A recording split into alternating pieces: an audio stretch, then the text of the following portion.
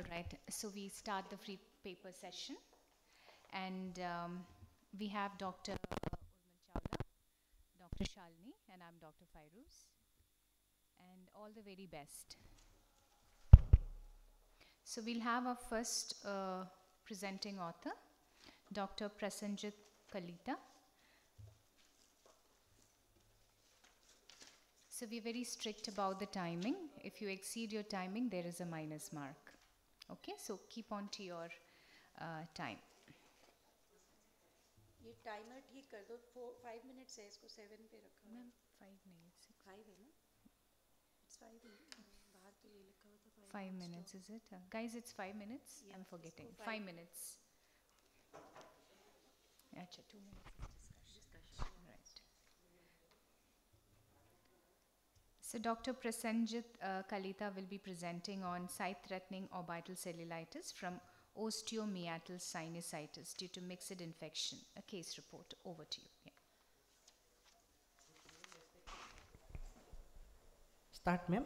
Okay. Good morning, respected judges. I am going to present a case report on sight-threatening orbital cellulitis from osteomeatal sinusitis due to mixed infection. There is no financial support.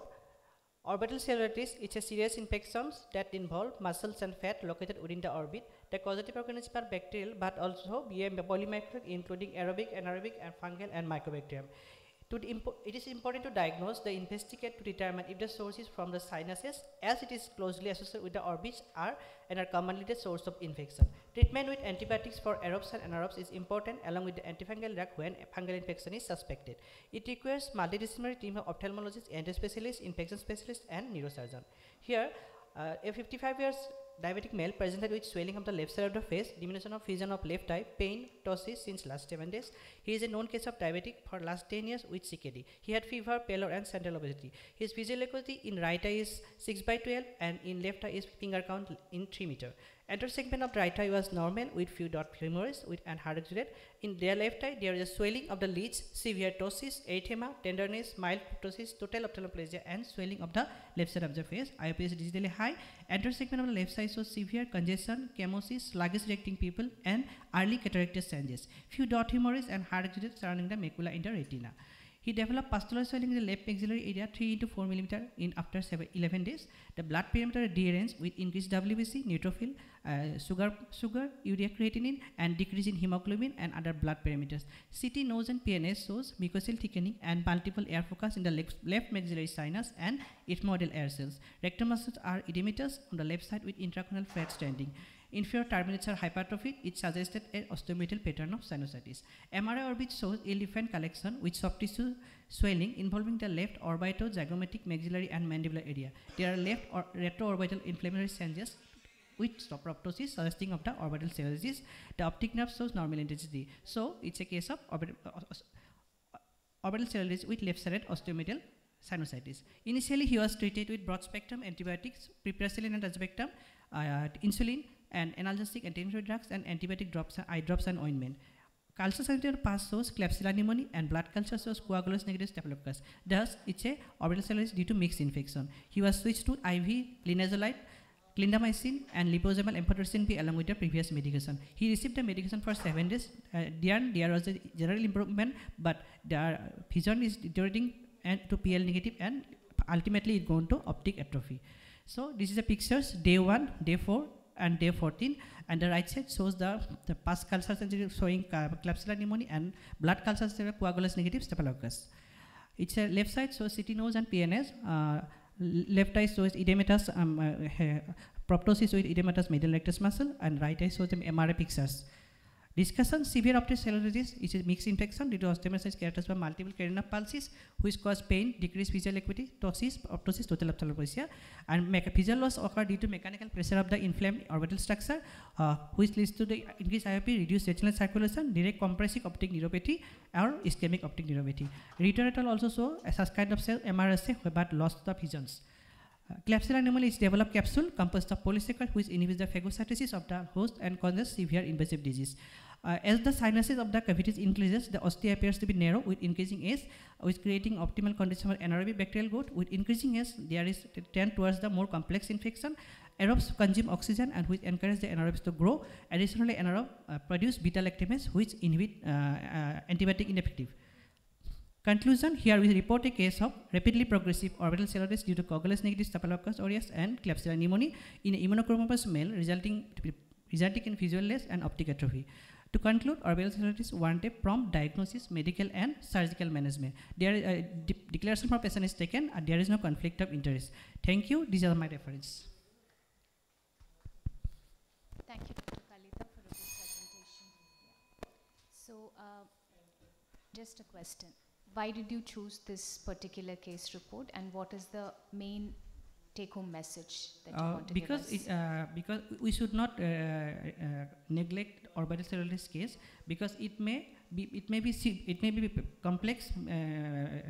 It may lead to visual loss, because he was on ICU setting with taking treatment from oral to IV, but in spite of all treatment, patient lost the visions within 11 days.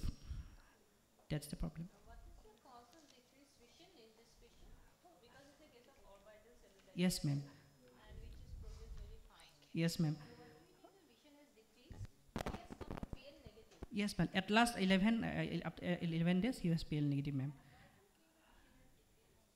Because due to inflammation, there is pressure in the increased pressure in the orbit, which led to compressive optic neuropathy, optic neuritis.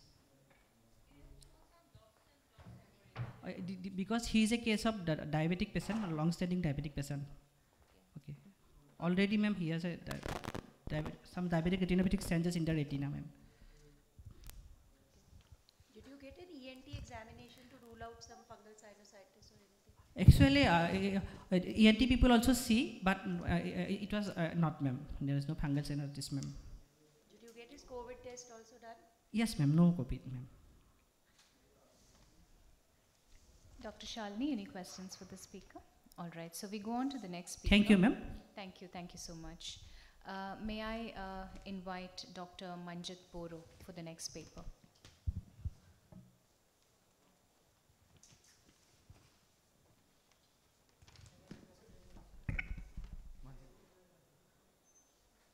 Dr. Manjit Boro, slides on, please. Thanks.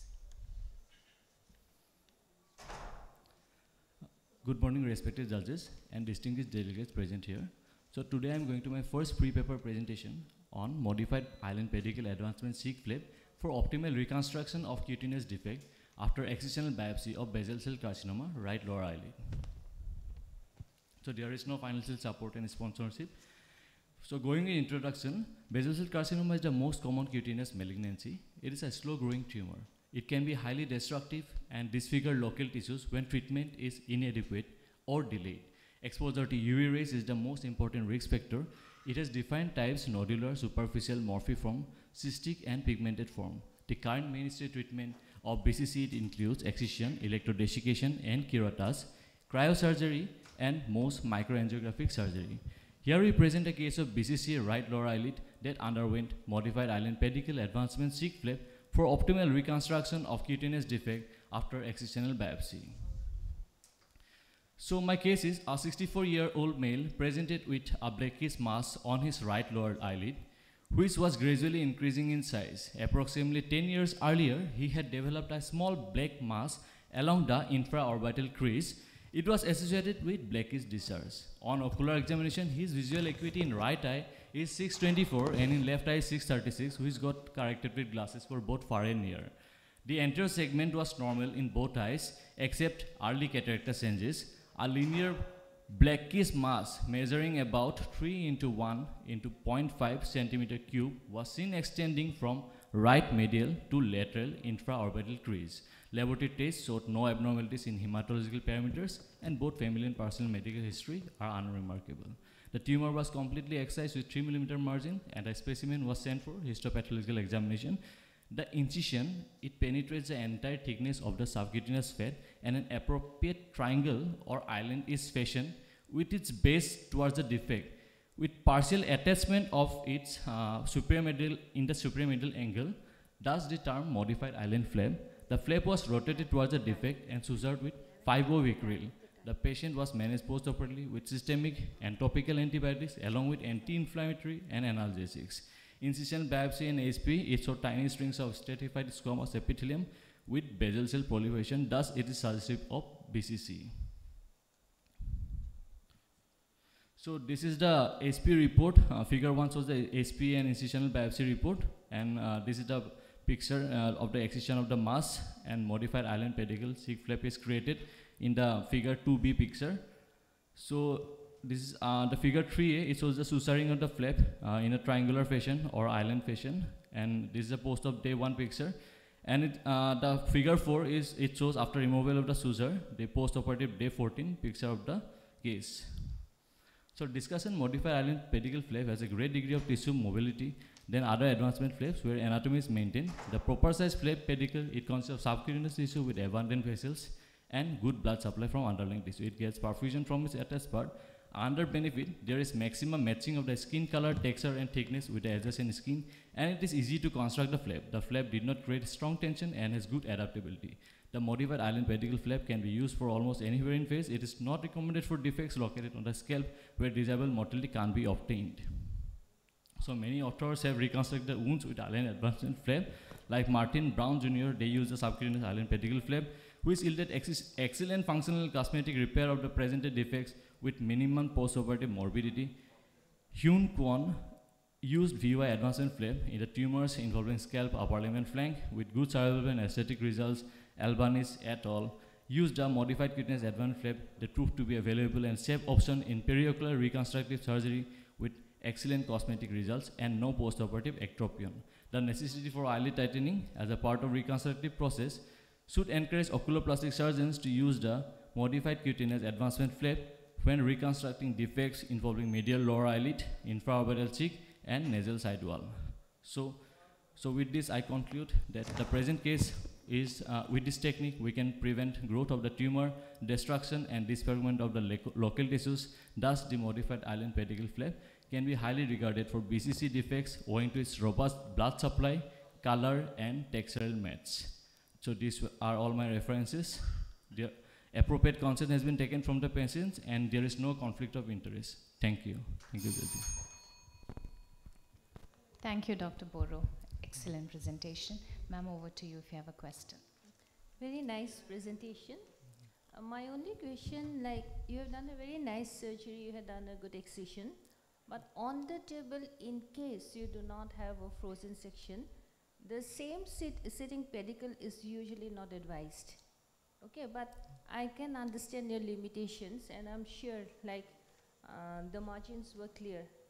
But usually the normal teaching in any cancer case, if you suspect, if you do not have a frozen section, then on the table, any form of switching or pedicle should not be done. But very nice presentation, excellent documentation. Congratulations. Thank you, ma'am. Yeah, so Dr. Boro, yeah, the question is in the same term. Did you look for the margins, like at least when it came back, histopathology? Ma'am, margins were on the patient came on day 14, and even the patient came after 3 months also. The margins were, ma'am, normal. There is no presence of growth. There is no blackish mass also. Okay, so I'm sure you're a resident, right? Yes, ma'am. You're a 3rd year resident. PhD. Yeah, that's fine. So this is just a discussion and knowledge-wise. Yeah. So whenever we take any malignancy, eyelid or anything, be it conjunctiva or anything from the eye, it's so very important to assess the margins intraoperatively. We are not talking about post-operative, right? So post-operatively, when you are assessing him in a slit lamp or whatever, can I have the mic on, please? Yeah. So post-operatively, when the patient comes, it's not microscopic evidence, right? You're just looking with your naked eye and you feel, okay, everything is fine. So these patients with malignancy, be it BCC, be it squamous cell carcinoma, sebaceous gland carcinoma, intraoperatively, we should make sure that whatever you excise, one, you go for a wide margin. Clinically, you know the extent of the tumor, and from that, you go ahead around 4 millimeters. Sometimes in melanoma, we even go up to 10 millimeters margin, clear margin, for my naked eye as a surgeon, right? So it's my naked eye. I still don't know whether there is microscopically something infiltrating there. We take it out, we send it to histopathology lab, okay? So if you want the report immediately, it's called frozen section, okay? So they do a cryostat, they will have in a histopathology laboratory. Immediately they cut the margins and tell us, well, the margins are negative. Only if they report to us that the margins are negative, we reconstruct, okay? Now, in certain hospitals, government hospital, I learned as a postgraduate from a government hospital. We didn't have the facility of frozen section.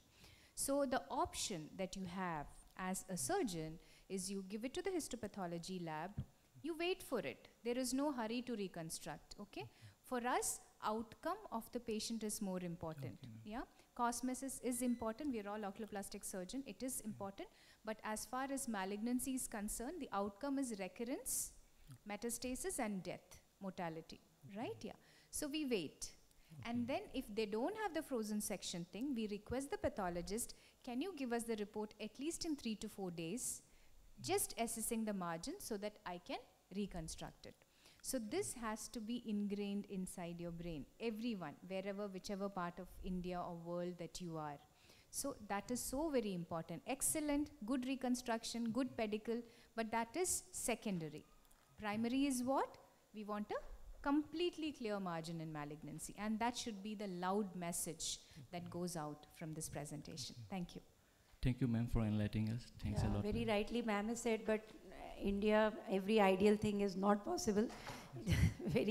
I think 3-4 days is also too early in a government hospital to ask for a report. It takes not less than 10 to 15 days for a routine report to come. So obviously we should strive for that, but as of now, I am sure this is still not possible in most of the colleges. So we have to go based on our own clinical acumen. Okay, ma'am has asked in the cases very nicely. Can I ask you something out of the way? Did you check for the other eye also? He has a big staring look with a lot of lid retraction. Did you investigate for that? Yeah, ma'am, we have checked. Ma'am, the patient is already... Not related to the BCC, I'm just asking you. Ma'am, the patient is already consulting with endocrinologist. So he has, ma'am, thyroid disorder also, ma'am. So that's why maybe he has lid retraction. You could have just mentioned it in your findings, because that was a quite significant visible finding. Yes, Otherwise, obviously, the presentation was nice and very nicely done. Normally, advancement flaps can also be done, but this was also a very good and nicely done option you did. Thank you. Thanks a lot, ma'am. Thank you, judges. Dr. Shalini? All right. So we go on to the next presenter of the day, Dr. Shubhav Parshad. Over to you. Safety enhanced tarsofrontal sling surgery for complex ptosis.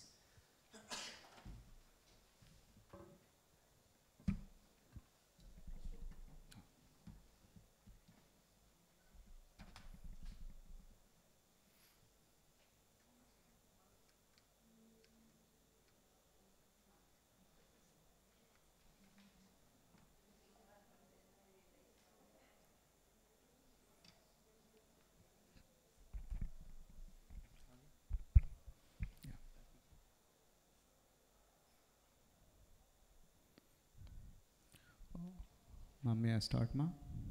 Yeah. Good morning, everyone. At the outset, thank you for the opportunity to present at the AIOC midterm. Today, I would be speaking on safety-enhanced tarsofrontalis sling surgery in cases of complex ptosis.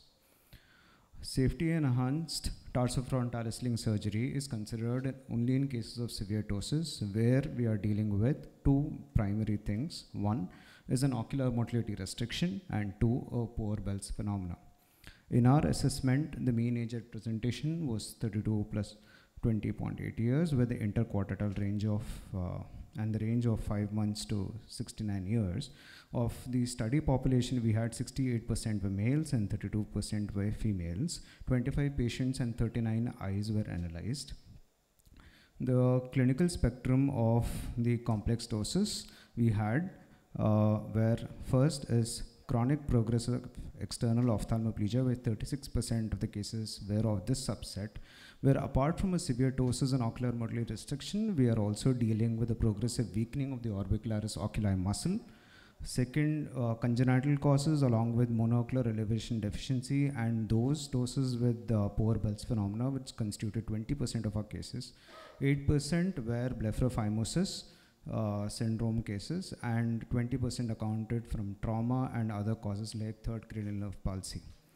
The methodology involved a retrospective interventional case series where the study duration was 2014 to 2022, and 39 eyes underwent the surgery, where we assessed for the severity of ptosis, and we used a 800 micron silicon sling. The idea of using silicon sling as a suspension material, because it allows a complete closure of the lid against its inherent property of elasticity, the ease of adjustment if needed at a later date, and because it remains non-integrated with the surrounding tissues, the sleeve can be easily lifted off from the depth of the incision. The technique we followed was a Fox suspension method, and the outcomes were two primary ones, which included, one is the change in the amount of ptosis, and second, in terms of the ocular surface integrity, analyzing the exposure of the corneal surface. The analysis involved mean follow-up was 12.9 months, and all patients had clearance of visual axis with a mean change in the MRD1 of 2.9 mm, and exposure keratopathy and recurrence are noted in 4% of our cases. So this is a patient where we can see a clearance of the visual axis. The idea in a case of a safety-enhanced tarsofrontalis sling surgery is a willful or a voluntary undercorrection, such that we are not exposing the corneal surface, and second is to do an extreme lateral tarsorrhaphy, which would decrease the incidence of exposure keratopathy. This is again a case pre and post-operative 6 months where the visual axis is clear and ocular surface integrity was maintained. It also allows for a maintenance of an aesthetic outcome to our surgery, where a desired lid height and a symmetrical position of the lids as oculoplastic surgeons also becomes a pivot to our surgery. And no patient in our series actually required a sling removal. And safety enhanced TFS surgery is preferred in complex doses because of these reasons. It clears the visual axis, which is important. It gives a good functional and aesthetic outcome and minimizes the risk of an exposure keratopathy. These are my references. Thank you. You have mentioned the term safety enhanced. What Yes. do you mean by that? Ma'am, safety enhanced because in the subset of cases, for example, chronic progressive external ophthalmoplegia, where we are dealing with a progressive weakening of the orbicularis oculi muscle and also ocular motility restriction, we undercorrect the ptosis such that we are just clearing the visual axis, one. Second, we do an extreme lateral tarsorrhaphy where we are maintaining the tarsorrhaphy in place for a minimum of 3 weeks and following these patients up on a daily basis so that we are decreasing the risk for exposure keratopathy, hence a safety enhanced. Very nice presentation. You had 4% of exposure keratopathy, Yes, ma'am. right? So actually the main cause of this exposure keratopathy is basically the leg ophthalmos. So these patients, what they happen when you use a sling, which leads to a very static lift of the upper lid. Yes. So now what we advocate basically for all CPOs or the myasthenia, it is a frontalis flap advancement. Why we do this gives a very adequate correction. Number one, you do not get leg ophthalmos. So many papers, so many reports have come up that all cases of myasthenia or cases of CPO or very severe ptosis, this is a better option because you don't get leg ophthalmos. And that is what we want, to give the safety. We don't want leg ophthalmos, we don't want the eye to open at night, which leads to exposure keratopathy. Anyways, it's a good documentation, but you should consider this technique also, because this is the only technique where we don't say leg ophthalmos following the surgery. Sure, ma'am. Okay. Will do, ma'am. Thank you. How long you are supposed to follow up these cases? Ma'am, since these are cases of complex ptosis where we know that the ocular surface might get compromised and there is a poor Bell's with restricted motility, we follow them up on a daily basis. No, in initial post-operative period, what is your follow-up schedule? And in late post-operative In initial post-op period, ma'am, it is daily basis, ma'am. We follow them. cases were admitted? No, ma'am. we do not admit, ma'am. They do come for a follow-up to our hospital. Yes. Excellent presentation, Thank you, Shubhav, and very good slides. Can I have the last slide of yours? Dr. Ka presentation, yeah. This one, ma'am. Yeah, so what is the safety enhancement in this?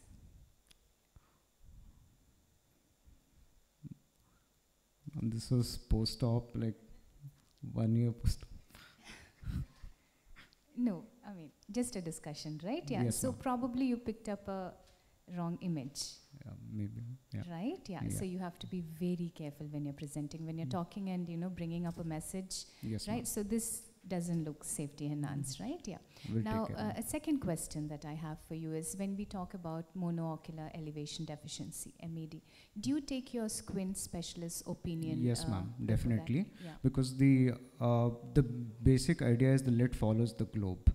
And in cases of monocular elevation deficiency, the idea is to correct the hypotropia first under the guidance of a squint specialist and then reassess doses, following which the need for surgery can be determined.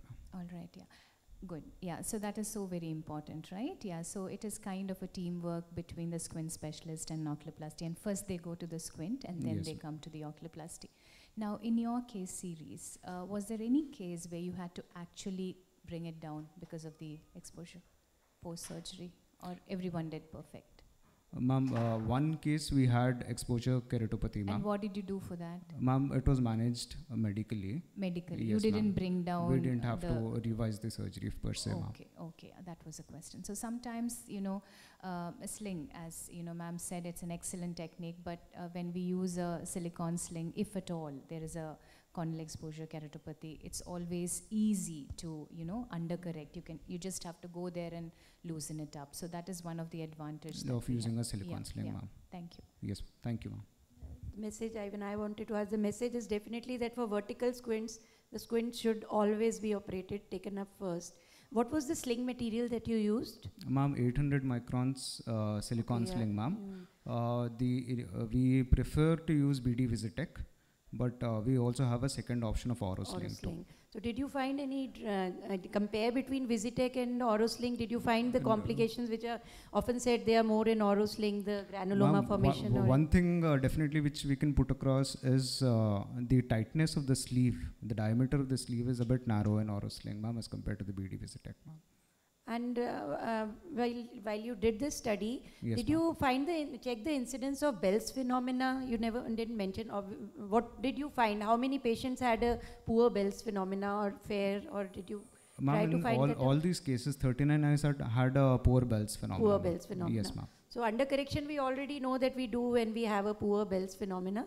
And yes, this tarsorrhaphy you have added. Were you doing this tarsorrhaphy in all the cases? Yes, ma'am. Yes, ma'am. That All is cases you yes. did a lateral tarsorrhaphy in a extreme routine. lateral tarsorrhaphy. Yes. And Fox pentagon was your first choice, or did you think of trying the double triangle also at any time? No, ma'am. We performed it was performed by a single surgeon, and Fox pentagon was our method of choice. Okay.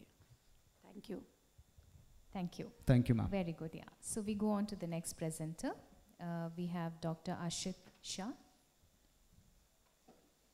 Ashit Shah, okay. Gemini Pandya, Dr. Gemini Pandya, no. Modwadia Jayesh, we have absentees. Dr. Ketan, not there. Dr. Sanjri Malhotra, not there. Dr. Donna Matthews, not there. Dr. Aishwarya B, not there. Very easy competition. You're anyway going to get first, second, and third, right? Yeah. No. Oh yeah, and the other person, you presented well, but you're not a ratified member, so we are not judging you. So we have a gold medal and a silver medal already. Perfect. So something that I really want, being postgraduate resident, even I have done these mistakes when I was a PG. Whenever you present, okay, this is for the first two presenters. When you're talking about a clinical presentation of the patient, so you wrote so many things in your slides, like blah, blah, blah, blah, blah, blah, blah, blah, blah. And then you're showing your image in another somewhere, okay? So it's always good to show an image for the audience, for anyone, to correlate to what you're speaking. You said so many things. By the time the image is coming, you're just showing it there. Okay, so if you saw Shubhav, right? Yeah. He put the image there and then he's talking about it. So for us as an audience, be it a case presentation, be it another session instruction course, it's always easy for the audience to correlate to whatever. So you're putting a BCC picture there and then you're explaining about the lesion. It is this millimeters, it's in the inferior lid, blah, whatever the information, da da da. So it's always the image which should be there, not the image coming later. All right.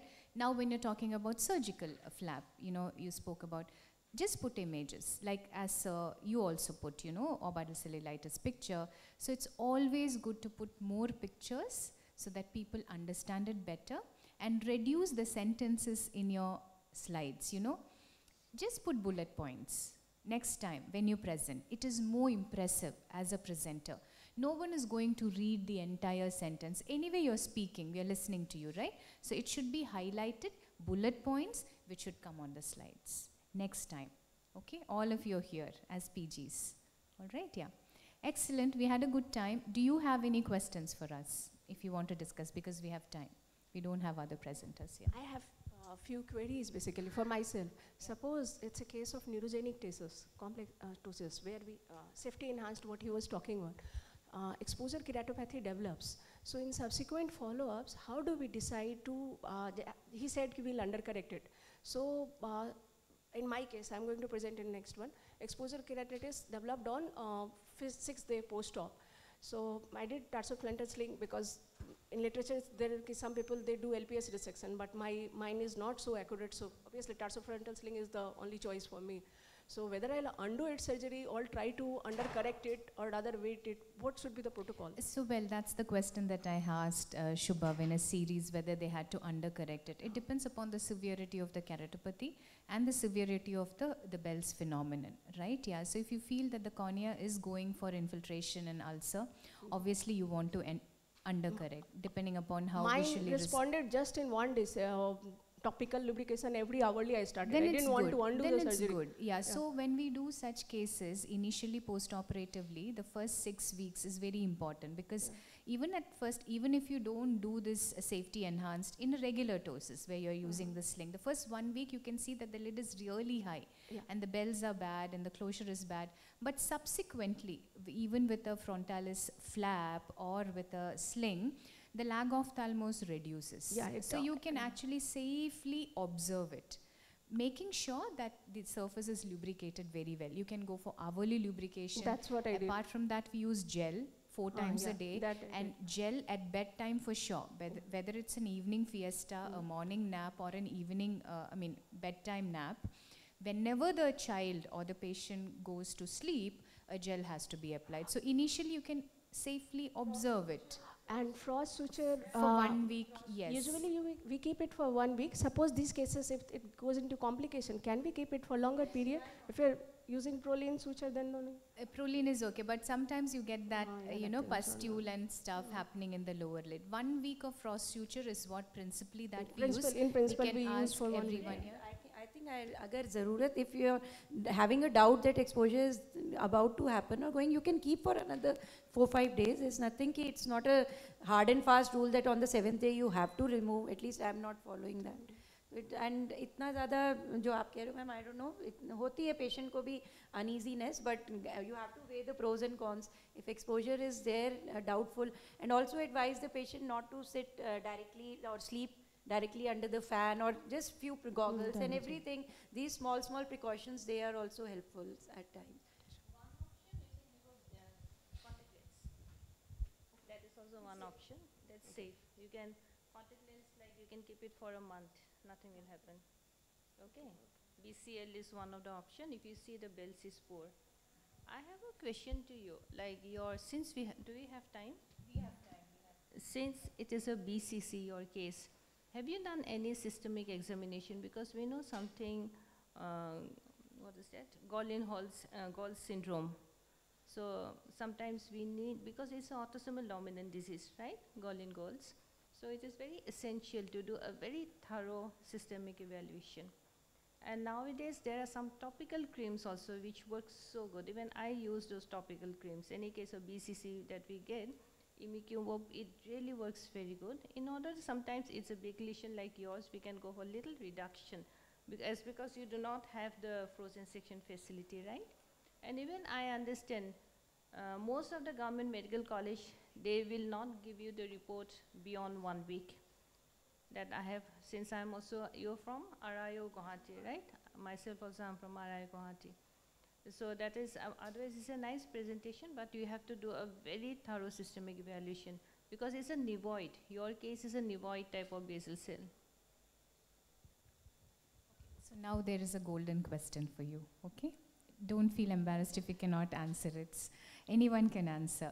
So since ma'am brought up the topic of reduction, okay, with chemotherapy or immunotherapy, are you aware of something, a drug, which is in the market, FDA approved, which is used for BCC, like Golden-Gott syndrome is where they have multiple BCC, recurrent multiple BCC in the face, in the scalp.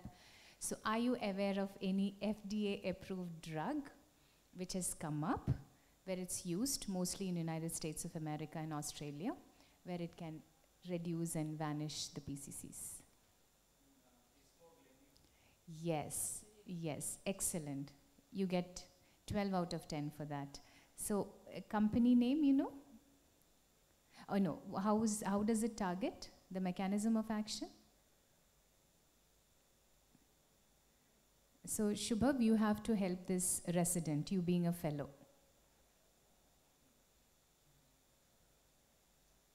You're getting fined. You're getting fined if you don't answer it. If you don't answer, I forgive. If he doesn't answer, I don't forgive. Yes. What? Tell me. No, ab cycle. What? So if you don't know, you pass over to your senior. Shubhav, not done.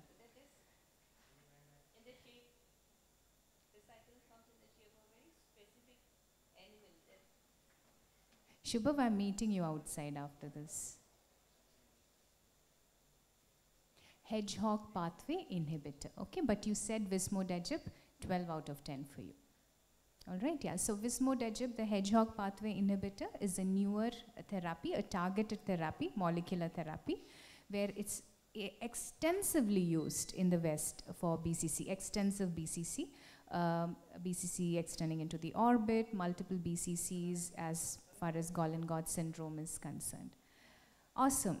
Thank you so much. Thank you very much. Yeah.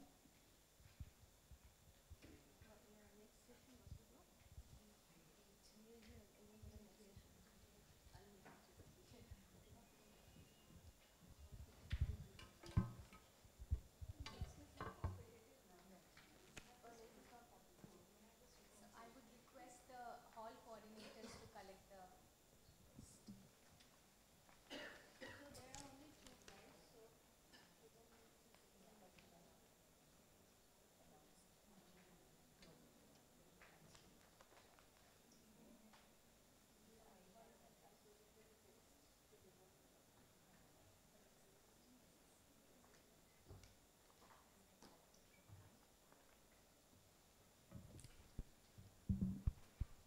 So this session is up to 9:55. So we will be waiting for the, until